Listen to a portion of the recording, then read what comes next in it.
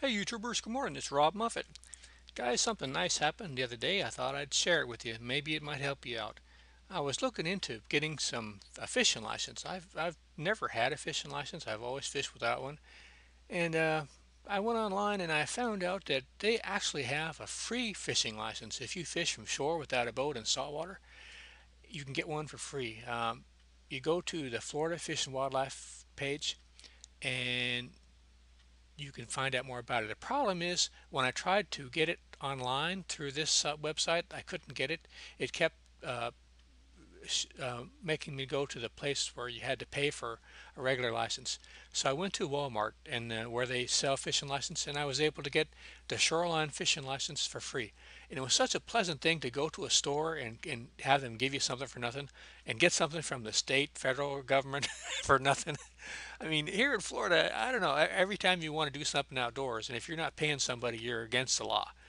So to to have a fishing license for free, uh, even if you don't use it, it's worth going to the store again.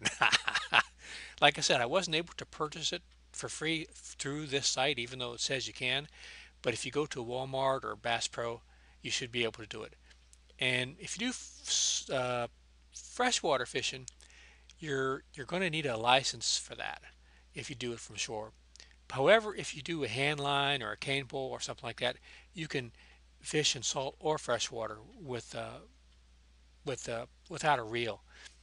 However, they've always got loopholes. If you want to, let's say, fish for snook or lobster or something, you're going to need a permit for that.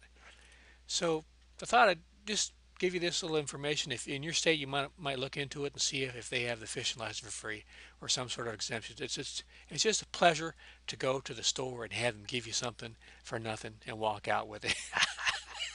It's more fun than catching a fish, let me tell you. Hope this little tip helps you guys and you go out there and catch some fish this year. Like I said, if you want to fish in the fresh water in Florida, if you're a resident, you can use a cane pole or a hand line and won't have to pay anything. This might help you out. Hope it does. See y'all out there. Thanks.